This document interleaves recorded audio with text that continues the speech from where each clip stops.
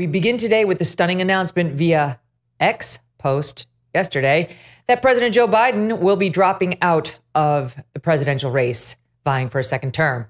But the very real question this morning is, where the hell is the president? Where is he? Why haven't we seen him? At 1:46 p.m. Eastern on Sunday afternoon, Joe Biden unceremoniously ended his re-election bid with a one-page written statement posted by whoever writes his X account, typewritten, I should clarify. As of this moment, we still have not seen or heard from the president publicly. The news was kept so close to the vest that even top advisors and members of his cabinet say they found out via social media. Stunned White House staffers reported to have broken down in tears at the news. After all, they had been defiantly telling us all for weeks that President Biden was not dropping out of the race, which many of us did not believe. According to an in-depth piece published by Politico and another from the New York Times, here's how at least they're saying it all went down. I'm coming to this with a healthy dose of skepticism. I think you should too. Pieces of this feel like a manipulation. Here's what they are saying. And this is obviously from White House sources to Politico in the Times. On Saturday, Mr. Biden summoned close advisors Steve Ricchetti and Mike Donnellan to his Delaware beach home, where they socially distanced from the president, supposedly, because of his COVID, to help craft his exit strategy. These are his closest aides. Remember, the White House told us on Wednesday, Mr. Biden is suffering with COVID. Okay. That same night, video showed Mr. Biden appearing to need physical assistance to even get into his waiting motorcade. Can you see this? Try to look. We spotlighted it, but it's alarming. This does not look like COVID. This looks like somebody, I don't know. He can barely get into a car. Look at this. Extremely fragile, slow, rigid. It's hard to see in the dark, but you can see a bit. He is not in good shape. And since then, we haven't seen him. It looks like his security detail actually has to move his legs for him into the SUV. The president was whisked off to Delaware to isolate, has not been seen since. Then comes the paper statement, I'm out. The New York Times says Donnellan helped craft the statement. The other guy, Ricchetti, focused on next steps, like when to inform staffers, most of whom were kept in the dark, so they say. In fact, as of late Sunday morning, few knew about it. The first to hear the truth outside of that small circle were the vice president, the White House chief of staff, and the Biden campaign manager, who we played for you over the weekend, saying he's in it for the long haul. And then we played you the DeSantis and the Haley soundbite saying, we're in it for the long haul, right before they dropped out. Each of those members I just mentioned reportedly received calls directly from the president. That's what they say. Then just 1 minute before the news broke, President Biden reportedly told other advisors, including Anita Dunn, who manages comms for him. Next came the post on X and the letter that leaves many questions. First, the thing does not include the official White House seal. It's not on White House stationery. It simply says Joseph R. Biden Jr. at the top. Why is that? Don't know. The letter reads, quote, I believe it is in the best interest of my party and the country for me to stand down and to focus solely on fulfilling my duties as president for the remainder of my term. There's no explanation for his decision, and there's no endorsement of his vice president.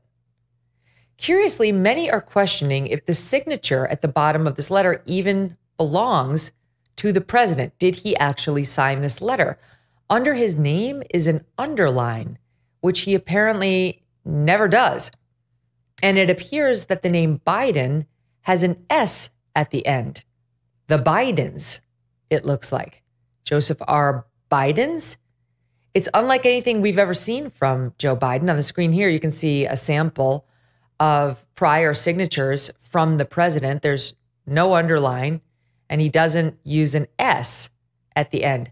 Now, I will tell you, the way he signs his name, maybe we get that name back up, you guys, where it's just his signature with a J.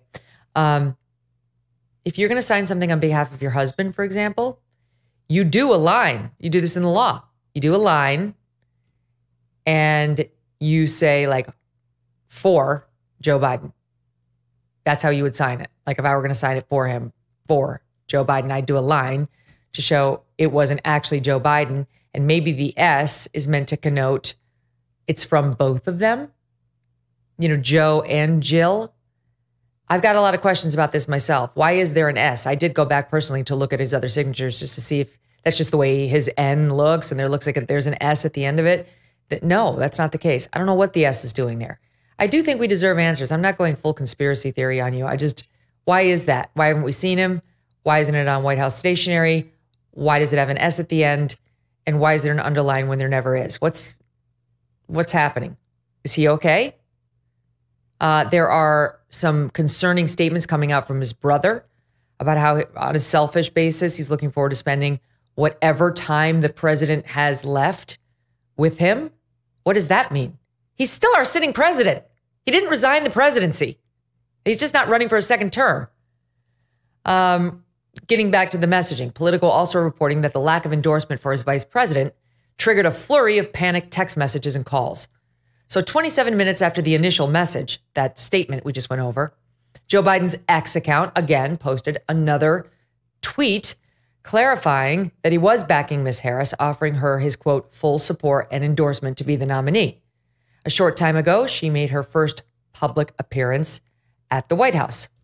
Our president, Joe Biden, wanted to be here today. He is feeling much better and recovering fast, and he looks forward to getting back on the road. And I wanted to say a few words about our president. Joe Biden's legacy of accomplishment over the past 3 years is unmatched in modern history. In one term, he has already, yes, you may clap.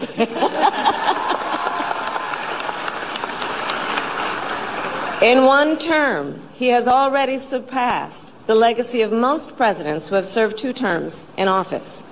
And I first came to know President Biden through his son, Beau. We worked together as attorneys general in our states. And back then, Beau would often tell me stories about his dad. He would talk about the kind of father and the kind of man. All right, you get the gist. It goes off on a personal anecdote, but there she is saying lovely things about the president. He's my hero. He's a hero. And that's what we're hearing all over the media today. So many questions still unanswered. In fact, one of my next guests just wrote that this is the era of the Pinot or Pino, the president in name only. That's how it's starting to feel. Some Americans enjoy using their credit cards because it can be a hassle-free and secure way to pay. But our sponsor, the American Payments Coalition, says that some DC politicians want to change that with the Durbin-Marshall credit card bill.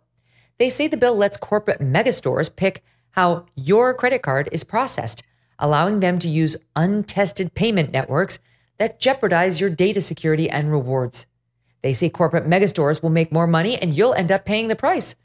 Find out more info at guardyourcard.com and consider telling Congress to guard your card while you're there too.